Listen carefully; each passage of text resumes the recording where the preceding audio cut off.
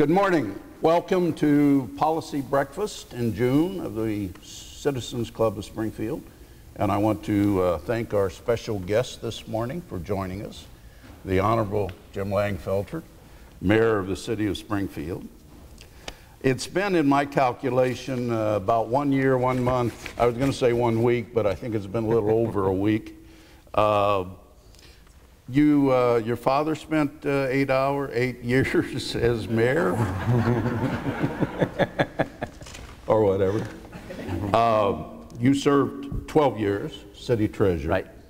How has the first year as mayor compared to what you expected? Oh, to what I expected? Really, you don't.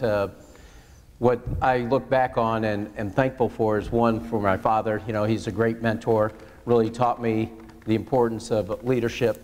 The other side of it is the magnitude of the mayor's office. You know, looking at Mayor Houston, he said, "I love this job," and I could see why he loved it, because really you can change individuals' lives, you can change the city and the direction we're going. So from those standpoints, you know, it's really a lot greater impact than you could ever imagine. Very good. I thought I'd start with the easy stuff, CWLP. I thought that was the hardest one. Just before you were elected, I visited Springfield, Missouri, and interviewed a number of the board members of their utility board. Shortly after that, you visited Springfield, Missouri, I believe, and visited with your utility people. It's been a very busy year for CWLP, and I wonder if you could update us on what's been happening and maybe looking ahead a little bit on where we're at. Well, first and foremost, thank you for going to Springfield, Missouri. And that's a great aspect of having the Citizens Club. They bring to the forefront issues that are important to Springfield, and that's really where I got the idea to go visit them. So I appreciate you doing the legwork for me. And so, but he didn't refer me to them, just so you know, just for the record. So, but there's Springfield, Missouri, similar to the utility. Actually, when we built Dahlman 4, they came and looked at our plant, and then when they built theirs, they took ideas we had. So there's some back and forth. And what I liked over there is, you know, they have a different perspective with regards to information to the public. Committee that provides information. Their governing board's a little bit different. Of course, our governing board is the city council. But the strides we have taken is really try to right the financial ship, and it's a great compliment to the citizens of Springfield because we did the rate restructuring. I think they understood the direction we were going. We raised the meter rate to make sure we have a more stable cash flow coming in month to month, and then we lowered the usage rate so we can be more competitive in the marketplace. Well, if you look at the Sierra Club or those that want to tout green energy, that's opposite what everybody else in the country is doing. And the reason for that is we have a coal-fired power plant out there, and that's what we're going to be burning for a long time, especially from the reports in, I think it was in today's paper or today's media outlet. So, you know, that's how we pay our bonds. We did refund the bonds, and our timing was perfect because, as you can see with the state's position, or their condition, I should say, that has had an impact on other entities that are doing bond restructuring. So ours, you know, we stabilized where the underwriters thought we'd have a downgrade. We actually had an uptick where we received stable ratings from Moody's, which was previously negative outlook. So that's due to the credit of the city council and, again, the citizenry. But the coal contract was a big issue because we reduced the price from $45 down to $36. And each dollar is $1 million savings a year. That's what's estimated. And so that's a real misstep previously, if you followed city council or CWLP, is our projections are a little bit too rosy. I come from banking. I like to be more on the conservative side and make sure that you can deliver, and that's the direction we're taking financially. But we're not out of the woods. There's still a culture, just not within CWLP, but within city government, that we're here to serve the public. I think we have great workers, but really it's the mindset that we really need to see how we can better serve more effectively, more efficiently to our citizenry. During the campaign, there was a discussion on utility advisory board of some nature. I believe even when the commissioner ran CWLP, there was an advisory committee. Certainly, City Council had a utility committee for a long time. Any further discussion on how you might want to approach something on that order? And the point being that it would be an entity that both the council and CWLP and you would be able to reflect concerns, discussions, seemingly would iron out some of the problems like questionable wind contracts or other kinds of activities. And first, on the wind contracts, if that's the mentality we have to have. Be more proactive. What's the future bringing our way? And that's what we want to do, is control our financial destiny instead of situations controlling us, which happened with the building of Dolman 4 and entering those contracts. Because if we took a little foresight, we probably should have partnered like Springfield, Missouri did with an entity that could build a wind farm, and then we could receive some of the benefits of that. Unfortunately, we have it's going to be probably over $100 million spent on a wind contract, and we have nothing to show for it. It's gone with the wind. But with regards to the advisory group, that's something, first and foremost, the city council has to be informed.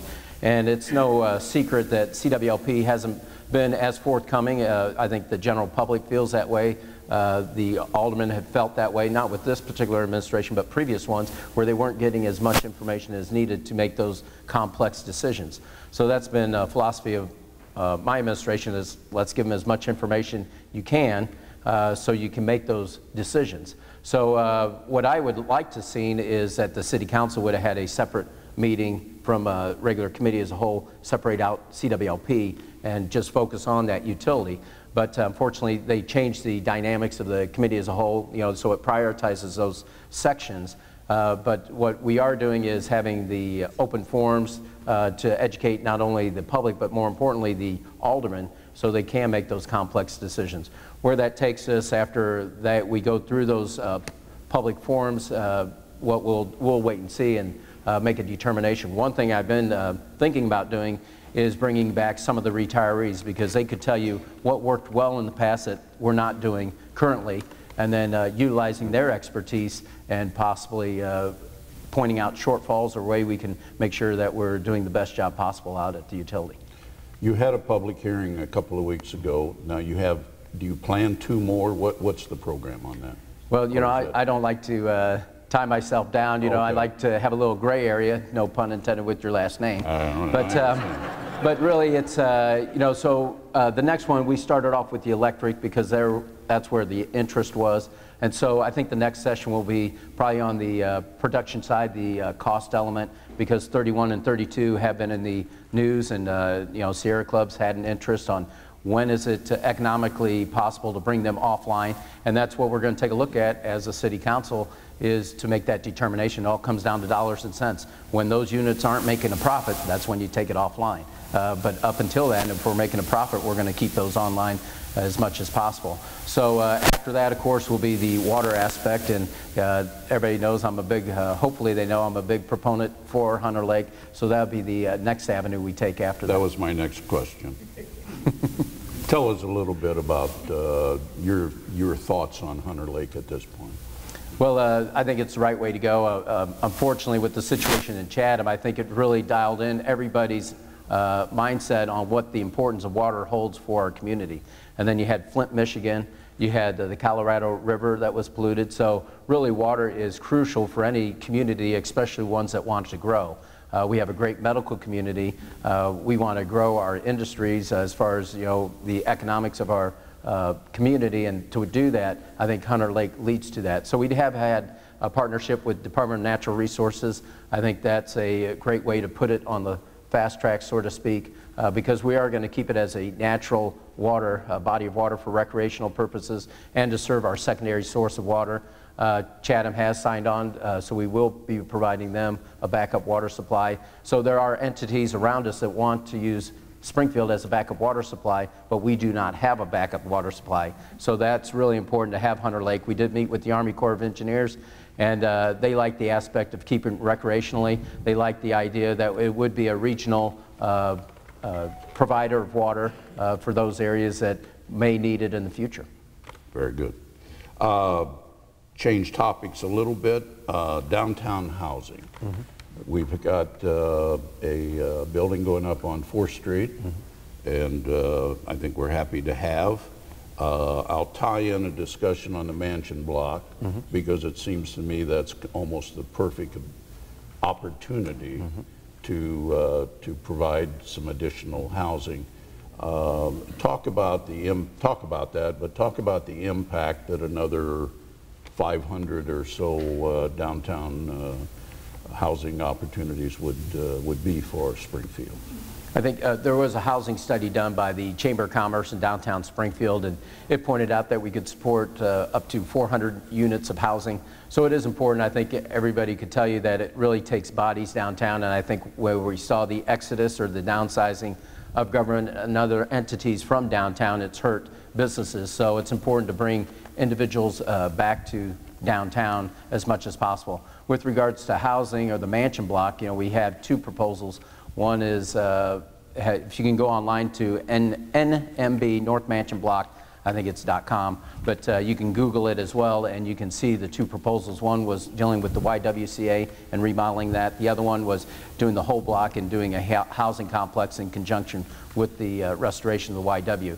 But with that one, it's concerning for me because I think it's too dense. It's 200 units, so you're talking, you know, we can provide housing for 400, but they wanted it spread out. I don't think they intended for 200 to be on one little block. And so that's a concern. There was a concern with the work being done at the mansion that you have landscaping and renovations, thanks to the governor taking an interest in the mansion and really turning it back to the people's house of Illinois and having that vista on the other side of the block. So those are the dynamics we have to work with regards to the North Mansion Block. Personally, what I was hoping for is more of a condominium or townhouse proposal, because then you have dollars actually coming in, people investing in downtown, and then the developers could take that money and reinvest it somewhere else. So that's something that we have to work through that process to see what the right mix is for that. But really we applaud the ones that are doing the work, like Rick Lawrence and others that are, you know, trying to take our older buildings and turn them into modernized housing units. And those are the most expensive ways to do things, and that's an area that needs to be addressed, because otherwise the concern is you bring in a lot of new housing downtown on that North Mansion Block. How's that going to impact those that want to redo or rehabilitate other buildings at usually a higher rate? So those are the complex issues we have to deal with. But what's important is that we have the downtown TIF extended. We are working with the state legislature. Special kudos to Representative Sue Scheer that's helped with the House Democrats. You know, there's times that, you know, I don't side with them, there's times I do, but they've really helped in that initiative and working out the language. And the other local legislators have signed on, but we're hoping that that does get extended by the end of this month. Very good. Piggybacking a little bit then on Jackson Street and some work that's been done over the last few years, a corridor from the Lincoln Home area, and the idea originally was to go across Jackson Street all the way over to the 2nd Street to the Capitol. Actually, that's going to be cut off now because Jackson Street will be stopped at the railroad tracks. However, that may even give a better opportunity. The Illinois Realtors have already shown a great deal of interest. They own the land between 5th and 6th, and are at least open to making that into a pedestrian walkway and so forth. The Executive Mansion is doing a lot of ideas, is kicking around a lot of ideas, and the idea being that as you mentioned, the mansion could well open up. They're going to move their main entry, I think, to the north side, which is where it was originally. That would open up going into Jackson Street, and then in my thinking, maybe the bottom third of the mansion block, and make that, in essence, green space. It could be lots of interesting stuff, but and so forth. From a personal opinion, I think the Y, unfortunately, needs to be torn down, but we'll see how that all works out. Talk a little bit about what working with the realtors and the mansion and how the city might, sooner than later, because they're ready to go. What you think they need out of the city and what you think the city may be willing to be able to do. I have talked to Gary Clayton, and we appreciate the work that the Realtors Association's done, especially that beautiful facility that they invested in downtown. And again, the governor and putting together that foundation to turn things around. So we are interested in the Jackson Street corridor. Just to the north is the Illinois Municipal League that has done work, and then if you go to the west side at Illinois National Bank, they've redone their facility. So really you have investors in that immediate area. So really I'm keeping the options open on what fits best, but that's what you want, is an open area that is inviting, that will be a magnet for either individuals downtown or people to come downtown. And so that's what we need to take a look at, because you only have one shot at it. It's rare that you have a full block development available downtown, so we want to do our best opportunity possible. So what's interesting about the Jackson Street corridor is from the tracks, well, maybe, I guess you said maybe that will motivate, maybe hopefully for 3rd Street corridor to go to 10th Street. I hope so. Yeah, and you know, the governor is behind that, so we'll try to move those as fast as possible.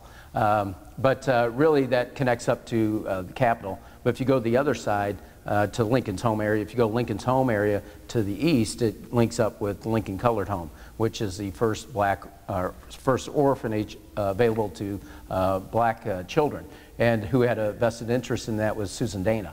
So what we'd like to see is, you know, really tie our history together, do a better job of really making those linkages, and then connecting our community, especially with the East and the West, and doing so as much as possible. But you're right, with regards to the Realtor Association, they are interested in doing something, especially with their anniversary year and what that would be. So, of course, they're interested in the YWCA. The proposal I was kind of intrigued by was Seth Mullins, where he really he proposed lopping off the gym and the pool. And what that does is it really opens up the view. And the reason he said take that down is because from a rehabilitation standpoint, they're both levels of the floorings, they're not equal. You know, they're not, you have to step up from one area to the next. He thought it might have been built separately.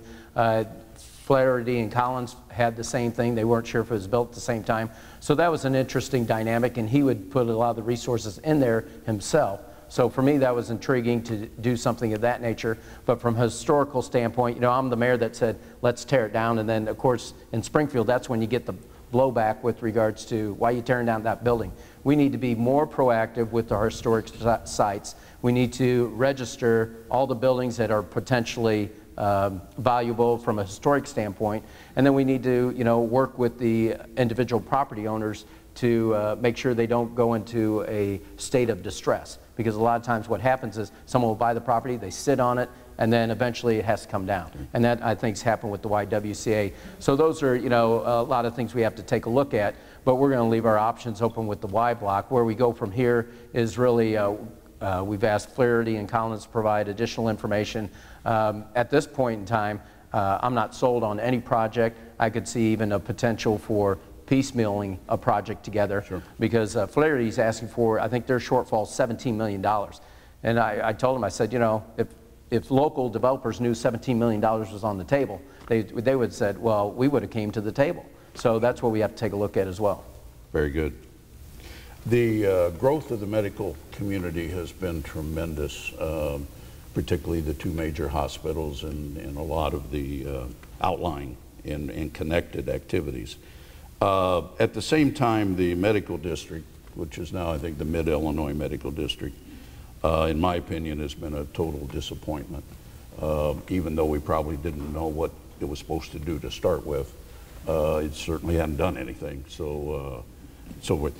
Could you talk about why or why not the city ought to take a much greater interest in the medical district as is? You have appointments on there. The governor has appointments.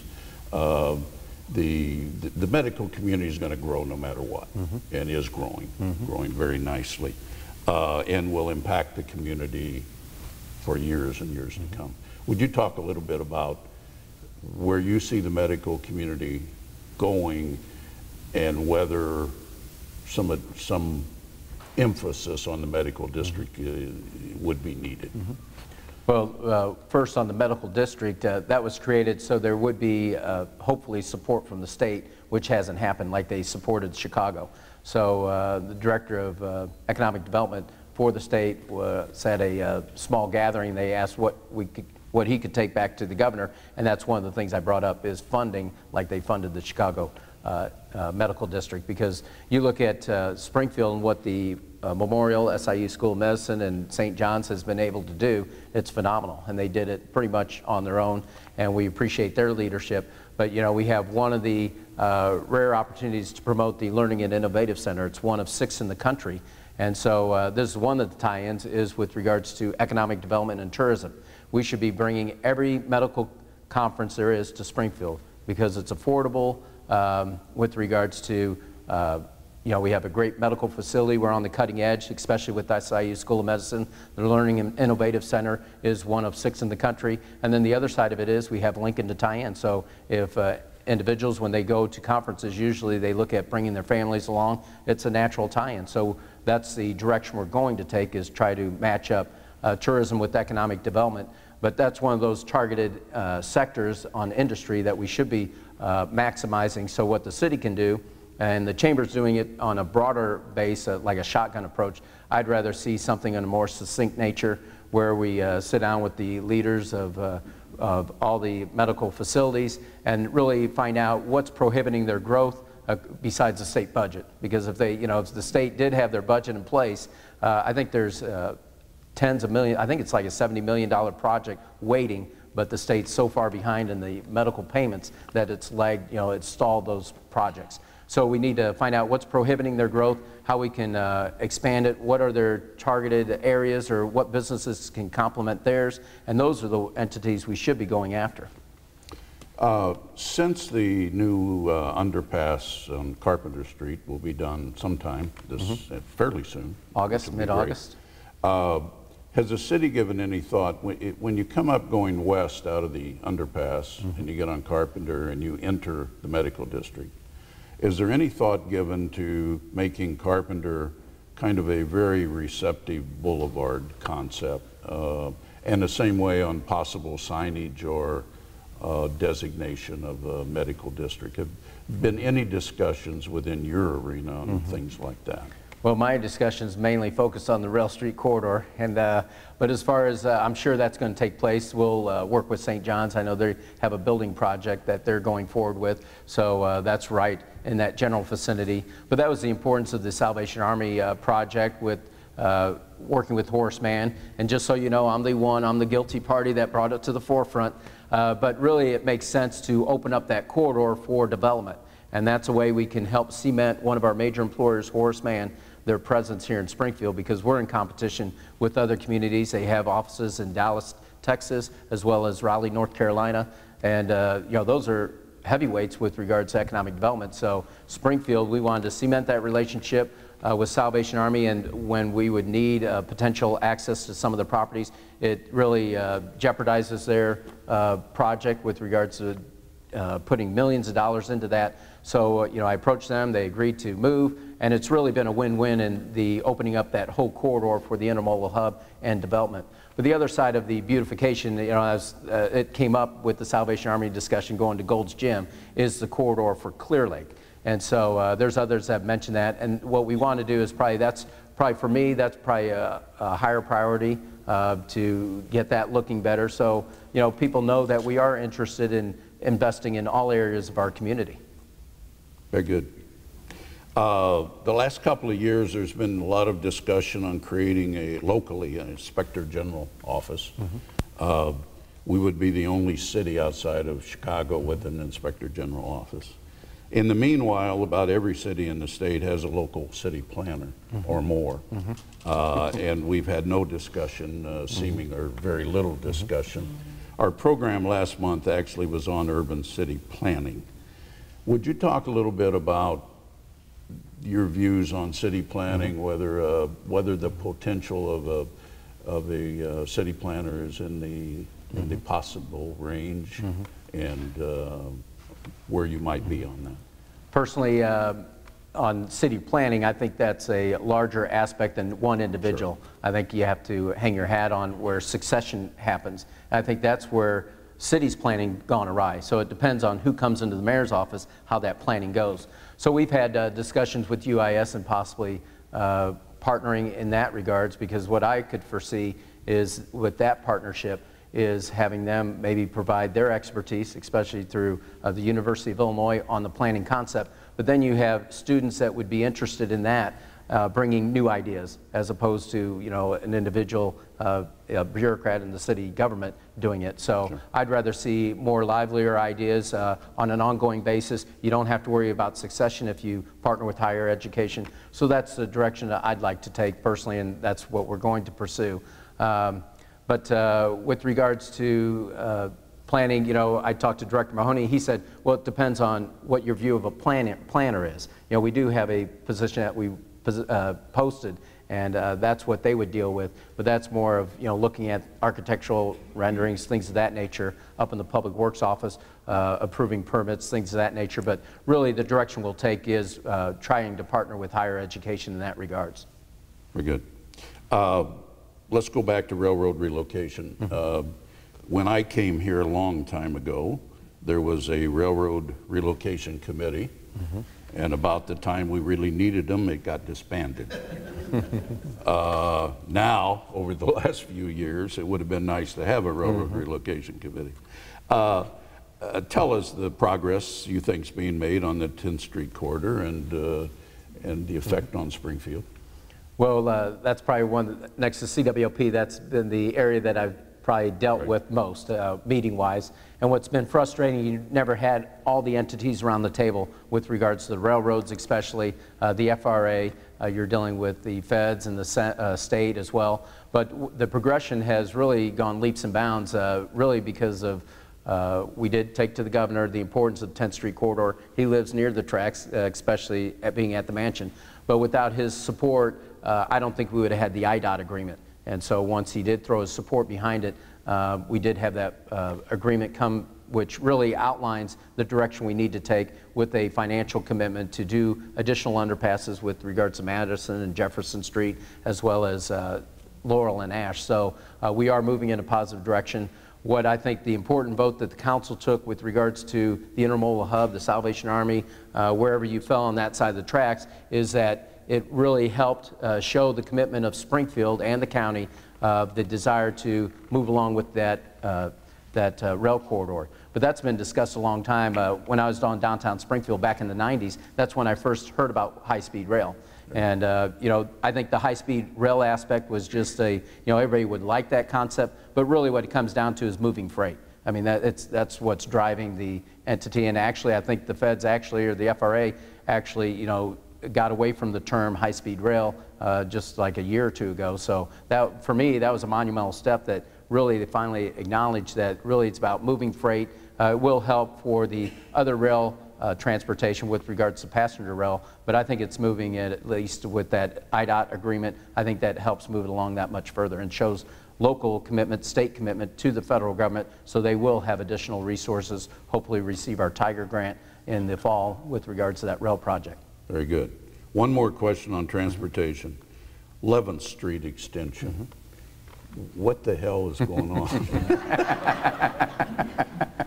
Is there a timetable on that? Well, hopefully it's what the heaven's going on, because my dad was I think the first one that started that 11th Street project, and it might have been when he was either streets commissioner or when it was mayor, but I think it was when it was streets commissioner. So it's been going on that long. But it is, what I've learned is any road project of that magnitude, once they say it's going to be done, it takes 2 years to build. Like the underpasses, it's always 2 years, $20 million. And that's, you know, boggling to me, but that's how it is, it seems like. But with regards to 11th Street, they are putting it out for bid this summer. And then they said, well, it'll take 2 years to get completed. So we'll see how that progresses, but it will be done within that 2-year time frame. So they're looking at 2018. Very good. Kind of last question from me, and then we'll open up to the audience. You see Springfield potentially, at least, as a model city. Mm-hmm. You talk about mm-hmm. that. what are some short-term ideas, specifically maybe this next year, and a little longer term, at least the first 4 years, that you'd like to get accomplished? Well, on the immediate order would be residency. I'm a big proponent of residency. We put a lot of resources. We have great paying jobs. Actually, they're career positions, pay great paying jobs with great benefits. And that's kind of upside down. When I came from the private sector as treasurer, you know, the private sector used to have the great paying jobs, and that's why government paid the great benefits. Well, now it's flipped, where they get both. So, you know, that's why it's important to have residency, especially since over 100% of our property taxes goes towards retirement. So that's important from that aspect. The other thing we're working on is an agreement, you know, with our capital improvement projects, where we would have a local labor preference, and so we're working on that. And the importance of that is right now, you know, we're pouring in resources for capital projects, but there's no guarantee that, you know, no true partnership that would benefit residents of Springfield. So we've had conversations recently. You know, it was on the docket, it was tabled because of, you know, it was too broad, and we're working right now with a couple of the unions to see how we can really help with a qualified workforce, because what we heard, especially with residency, is you know, some of them did get up and say, well, we don't have qualified workers, you know, to draw from the pool, so we should change that. And that's been the same argument, and that's been the benefit of having my dad in this position, because those are the same arguments that worked decades ago. So really, I look at a leadership going forward. We need to change that dynamic with regards to the direction we want to take. I'd rather be a leader, and I'll give you an example with regards to recruitment or drawing people into Springfield for those qualified jobs. I had a conversation with the police chief, and they had a lot of applicants come forward, but on the minority applicants, some of them didn't come back for the test. And he goes, I don't understand that, because, you know, it might have been because of the pre-qual test that they did, they weren't that successful. So he thought that might have been a mechanism why they didn't come. So I said, well, why don't we take them, you know, get them and train them, and, you know, try to help improve their success. And he said, well, nobody ever does that. And I said, Chief, that's music to my ears. I'd rather be on the forefront than being a follower with regards to that. And I think that's the direction Springfield needs to take. You pointed out the medical community, our educational community. They are leaders in our community, really making things happen. It's time government does the same thing, and taking a leadership role and looking proactively towards the future, how we can make our city, working with others, a better place. Very good.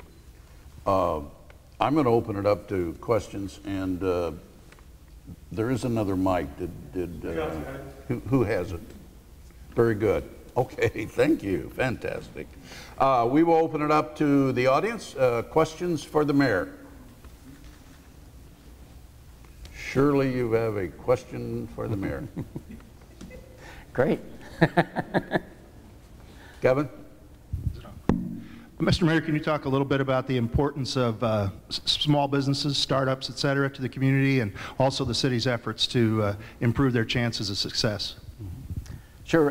One thing we did initially was we try to plug a gap. What government should do is try to facilitate growth. You know, we're not the economic driver, so we should identify deficiencies in our community. And one was, thanks to Karen Davis, you know, she's the economic development director I brought in for the specific fact to help turn around areas that need it most. She was in community development like I was for the bank. Those of you that might be familiar with Community Reinvestment Act, that's what we focused on. But one of the things she brought to the table is the Justine Peterson program, where they're one of the largest, if not the largest, micro lender in the country. And so what we did is called the banks, and, you know, coming from the banking community, it was easy. And what it showed to me is the influence that the mayor's office has. I called, you know, I invited all the banks, and the majority of them did show up and actually invested and created a pool of funds available to individuals that would not traditionally qualify for a bank loan. So they might be at one time qualified or may not have, but this pool of funds was available to them. We have an individual from Justine Peterson in our office, but that program, in its short time frames, we put out probably over 50 loans right now, and the intent is to get those small businesses bankable. And so it also gives the banks an opportunity to not, you know, if they can't help someone, they can say, well, we can't help you today, but here's a program you can go to and work with others in regards to that. So that's from a small aspect, that's what we need to look at. The other side of it is with the Chamber of Commerce, Local First. They're great advocates for small businesses, but we need to be as supportive as possible. Some of the direction I'd like to see that we haven't taken yet, that I mentioned in the campaign, is having more of a broad-based leadership, or I guess certified lenders, not only from the private sector but the public sector as well. So it wouldn't matter where the individual would go in for financial help, that the individual could talk about, you know, opportunities with regards to public financing or private financing. So it's, you know, kind of allowing banks to be a one-stop shop for financial services, that they would know about city programs or government programs available, and then vice versa, where our individuals in economic development would be able to do the same. Questions? Mayor, I'm a member of the Advisory Council for the Coalition on Dismantling Racism. I know that dismantling racism was a high priority of the prior administration, and I think that you have taken up that battle of dismantling a culture of racism and systemic racism within the city government. Could you talk some about what your efforts and plans are on that subject? Mm-hmm. Sure, and I think the opportunity you're talking about is what Mayor Houston had brought in, is focus on dismantling racism with regards to Crossroads training, and we continue that. He started the Diversity Council, which we have, but what we're trying to build upon is that knowledge and improve things. And that's what I'm trying to do as mayor, is you change processes as you're here, because you're just here for a short period of time and then it's time to go. But what you hope is that the next administration builds on what you've done. And it's important for, especially in racism, that we do that. You know, we're the home of Abraham Lincoln, so we should be the model city with regards to that. You know, we have Lincoln, we have President Barack Obama, and then we have the race riots that led to the formation of the NAACP. No other city in the country has as much impact of racism that Springfield, Illinois has had, not only for the country, the state, but also the world. And so it's really important for us to be the model so we can show others how important it is to embrace your history, learn from it, and move forward. So, you know, one of the things I did have, you know, which is interesting in the debates, was I, you know, deemed myself the diversity director because the opposition wanted to hire a diversity director. And I said, well, it really starts at the top. The mayor has the influence. They can, you know, have their directors do what needs to be done, but anything, especially with regards to racism, should come up to the mayor's office, at highest level of office, so they can address it. Well, you know, if you put your shoes in some of the minorities' case, they said, well, you know, you don't understand. They wanted someone there 24/7 focusing on that item. But, you know, and that's a, you know, legitimate argument. But we've focused on a second review process for applicants, because that's been the great pushback, is we don't have enough minorities in the government.